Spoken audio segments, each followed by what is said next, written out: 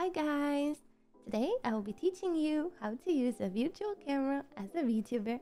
I'll be going through how to use VTube Studio virtual camera and OBS virtual camera. If you want to learn more about how to use your VTube Studio Sprout 2, which is required in order to use OBS's virtual camera, I've made a different tutorial right here. Go and check it out. You can learn, come back, and then you can continue. I will also link it down below. Let your brain grow with knowledge. At the end, I will show you how to use it on different platforms like Discord or Vupechat. Okay, now what is virtual camera and what is it for? A virtual camera is basically a virtual camera that you can use instead of your webcam.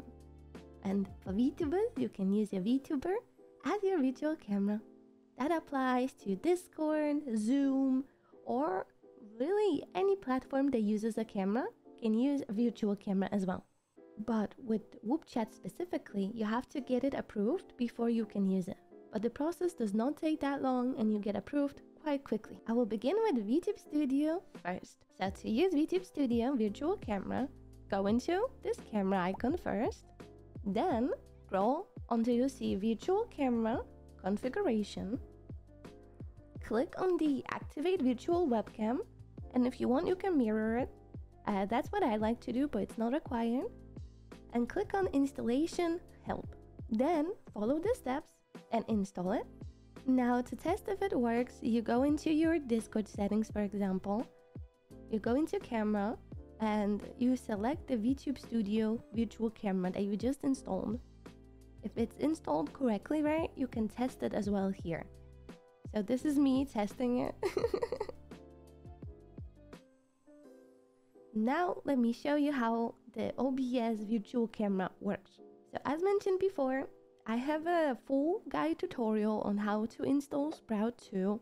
So I would recommend you watch that one instead because it focuses fully on OBS and Sprout 2. If you already have Sprout 2, then we can continue. First, go into your OBS. Now, when you have your Sprout 2 installed, you will see it in OBS as like a full layer. You know, like usually when you stream, you have different layers. And this is your browser source, Sprout 2 layer. Here, you can select virtual camera button on controls.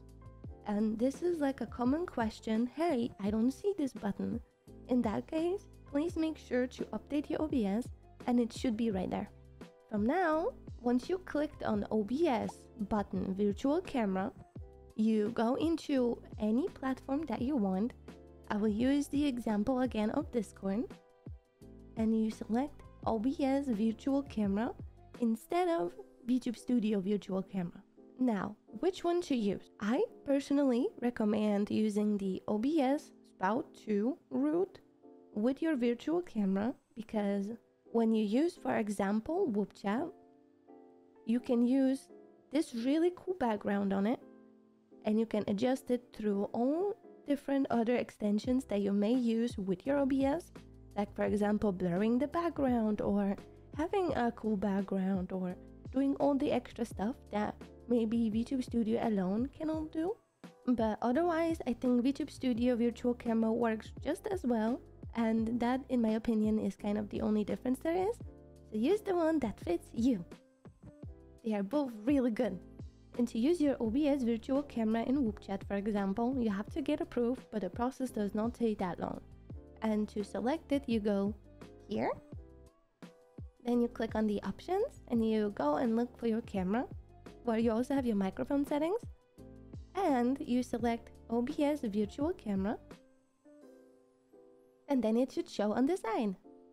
Thank you so much for watching this video. If you like it, and subscribe. And I will see you in the next one. Thank you so much. And bye for now. Bye. Bye. Bye.